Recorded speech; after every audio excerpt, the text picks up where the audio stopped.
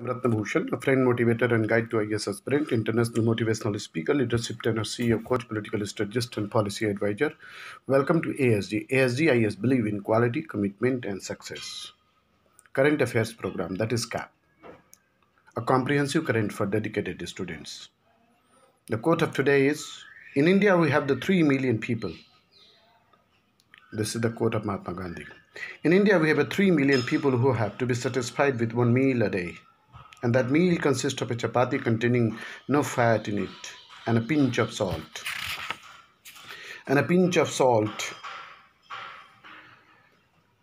You and I have no right to anything you have until these 3 millions are clothed and fed better. You and I, who ought to know better, must adjust our wants and even undergo voluntary starvation in order that they may be nursed, fed, and clothed. This quote I have taken from the words of Gandhi by Richard Attenborough. So today's news is, source is the Hindu newspaper. A booster diet stirs Kajiranga's flood-hit road rhino. All rhinos have poor eyesight. Some like the one that has made a highway beside the Kaziranga National Park and Tiger Reserve. Kaziranga National Park and Tiger Reserve. Like this fact, I said you Kaziranga, so better to see in internet, write at least 20 to 30 words about it. Its location, why it's famous. Kaziranga National Park and Tiger Reserve, it's a temporarium have been poorer reason. The male rhino, about 30 years old, was thought to be ill and injured when he swam laboriously out of the flooded KNPTR, hauled himself onto the way and lay on the asphalt on the evening of July 17, bearing the twitching of the ears. He was motionless as vehicles whizzed past. He has refused to budge 3 days later, earning the road rhino moniker, but he has been venturing out a few feet on either side of the highway after some doses of the sweetened multivitamin were given to bundles of the grass and antibiotic eye drop sprayed from a high-pressure water gun. The rhino had emerged from the Bagori range of the 1055 square kilometer KNPTR that has a core area of the 430 square kilometer and more than 55% of the world population of the one-hand herbivore. The next important news is, make the right call on the Malabar going quad. India's plan for naval coalitions building alone will not credibly deter China's military power in the Indian Ocean. This article was written by Mr. Abhijit Singh. There is a speculation in the media that New Delhi could soon invite Australia to join the Malabar naval exercise to be held later this year, according to report, the most recent being Sunday page. Hindu, July 19, a key meeting on Friday of the India's Ministry of Defence discussed the issue of the adding Australia to trilateral Malabar naval exercise with Japan and the United States in the Bay of Bengal later this year. While no decision was reached, it appears a green signal to Australia could soon be given, making it the first time since 2007 all the members of the Quad will participate in a joint military drill aimed ostensibly at China. Possible conflict point. Beijing has long opposed the coalitions of the democracies in the Indo-Pacific region.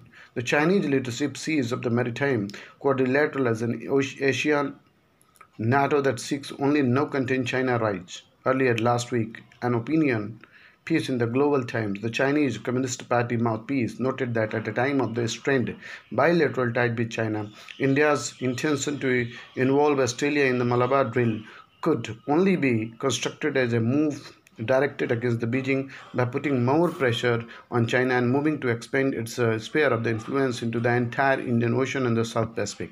India, the article, strategic intent behind New Delhi's plan to invite Australia to join Malabar drill suggested was risking harsh consequences.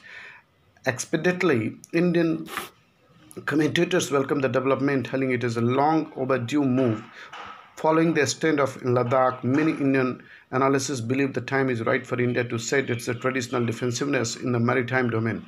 The released advocate an alliance with the US, Japan, and Australia to counter Chinese moves in the Indian Ocean. Yet, Indian decision makers have reason to be cautious at a time when the India and China are negotiating a truce on the border on the eastern Ladakh. New Delhi's invitation to Australia to participate in Malabar exercise sends contradictory signals to Beijing. If China responded churlishly as it's wont through aggressively posturing in the eastern Indian Ocean, it could needlessly open up a new front in the India-China conflict. The next news is piloting a protocol of the accommodation. Piloting a protocol of the accommodation. The Congress must revisit its past to a time when its leadership wrote the Blue Book on the art of political reconciliation. The Blue Book on the art of political reconciliation. Political reconciliation. Political reconciliation. The word which is very good. I will repeat 3 to 5 times. My dear student, my dear friend, kindly note it down somewhere. Very many dissent voices, noble souls, are disappointed over the Ashok Gehlot Sachin Pilot dust up in Rajasthan, which has so far produced only a losers and no winner. The dismay is all the more pronounced because over the decades, this is the oldest political formation in the country had indeed perfected the art of the reconciling diverse, often conflicting ideas, egos, personalities, and ambition. Much before independence, the Congress leadership had written the Blue Book on political accommodation, and resolving conflicts within. The Mahatma's choice. A bit of history. 1929, after much internal debate, the Congress had to decide to demand Purna Swaraj, the complete independence at Lahore, its secession at the end of the year. Once the party had spelled out agenda, it would have galvanized the organization and the masses behind the demand for the total independence. It also needed a new president over the objections, and a lover of the discipline, Jawaharlal Nehru has shown himself to a capable of rigidity, submitting to even where it has been seemed irksome. He is undoubtedly an extremist, thinking far ahead of its surrounding, but he is humble and practical enough not to force the pace to breaking point. Gandhi had proposed a classic formula for accommodating the younger generation's ambitions without letting it rock the boat. He understood the need to enlist Jawaharlal Nehru's energies and the rapport with the young and intelligentsia in the campaign for the complete independence, and Nehru kept his end of the bargain, remaining a disciplined organizational man, restraining his repulse as never to force to pace to the breaking point. Protocol and adjudication. After independence and after Mahatma Gandhi was gone, the Congress necessarily had to revisit the protocol of accommodation. Idealism of national struggle against the British had inevitably to give away to demands of the ideology of building a new nation. Despite their differences in the temperament and the preferences, Nehru and Sardar Patel were unsentimentally unambitious on one point. The post-partition situation demand coalitions, consolidation, stability, and coherence in the Congress. Hence, the Congress Socialist Party, so far tolerated and used as a ginger group, was given a choice of